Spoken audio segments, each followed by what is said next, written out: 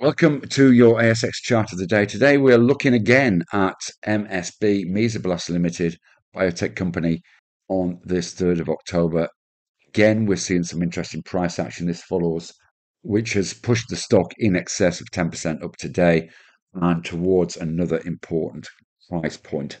If we look at the chart now, on the weekly chart, just for context, you can see the last time Mesoblast were at this level was back in June last year. And you can see that big move this week. If we look at the daily chart, you can see it in more context.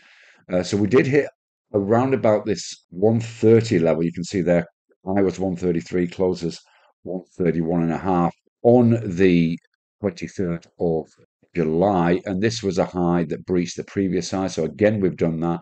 So higher highs. Can we hold it? Why have I put this level at 138? Well, if we look at the weekly chart, it is to do with that June 2023 level. Plenty of upside still in this stock, potentially.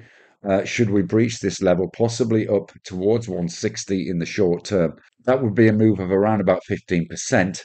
Maybe bumpy along the way, of course. We've seen this stock retrace a few times in the last few weeks, despite these ever increasing highs, and in fact dropped fairly significantly during the beginning of August. But really, since the end of September, this stock has been on a tear. Looks as though the buyers are still in if we look at today's price action. One, to make sure that, of course, it breaches that key level that we've put on the chart.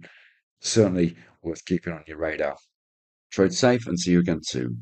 Bye bye for now.